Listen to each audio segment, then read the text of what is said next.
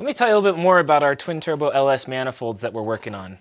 Now, this process has been going on for some time, but the original idea for this was to have maximum compatibility in the maximum number of vehicles using the LS platform. So naturally, the place to go was up and high. So we've hugged the turbochargers on top of the valve covers so that it can fit widthwise in the maximum number of vehicles. The actual design for the manifolds is meant to be somewhere between a tubular style free-flowing turbo manifold like you'll see on our mainline turbo kits and a log-style manifold that's a little bit cheaper to manufacture and fits the maximum number of vehicles. Here we're looking at the left side manifold, and if I do a cutaway for you, what you can see is instead of a typical log-style manifold where each exhaust runner forms into the next, we've actually divided them out and created an area for them to separate each pulse from the exhaust going up into the turbine up here. And we've done the same design on the right side manifold. It's the exact same lower portion on both manifolds. This one has to have a turn up on it to fit the turbocharger. So the maximum benefit from these manifolds is we think we can flow up to 2,000 horsepower through these manifolds. We can fit them in most applications. They're made of 304 cast stainless steel for longevity and heat handling, and the turbos can be mounted directly to them. There's no turbo support brackets necessary. So now let me go show you our design methodology and how the samples have gone and how our production is working out. Come on, let's go check it out.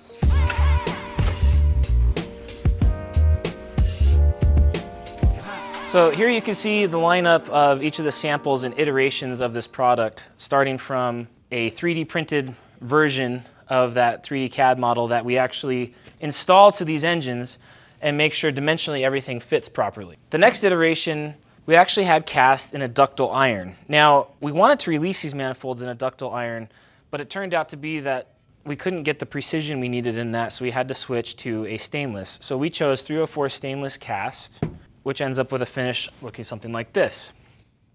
Now, this manifold appears to be mostly right, but there's a couple of deficiencies that needed to be corrected. Just a quick overview of how that works. You can see here, we take our designs and we scan them in, and then we can overlay the model that we originally did in 3D with the actual physical component. So this is a scan overlay, and you can see here we've got a couple of issues that we're resolving.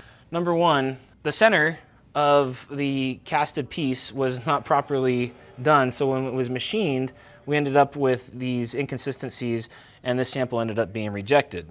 Also, if you look on the inside, there's some major issues going on there with the casting process that we refined in the next iteration. This iteration is on the same inspection report I just showed you, and everything's actually looking pretty good. We're real close. Now we're down to small details like when it was machined flat, they went too thin on the top flange, and so that needs to be raised back up so we maintain symmetry, have some good looks. As you can tell on the inside, we're now looking really good on the inside, getting that detail and the different runners you can see merging on the inside back to our original design. You'll notice the wastegate flange is positioned after the merge. That's to get the maximum priority of the exhaust gases going to the wastegate for easy boost control. If you watch some of our other videos, you can see that we're actually able to control the boost all the way through the range using just the onboard air that the turbochargers are creating. No need for external air to hit those numbers now that we have a boost controller on there. And a lot of that can be attributed to the priority wastegate configuration that we put into these manifolds. So we're working hard to get the next samples out, and we're intending on getting the pre-order shipped before the end of the year in December. And we'll continue R&Ding these and getting them ready to rock so that when they end up on your vehicle, it's exactly what you expect from Armageddon. This is Dave from Armageddon Turbo. Don't forget to like and subscribe and follow along as we get these products out into the market.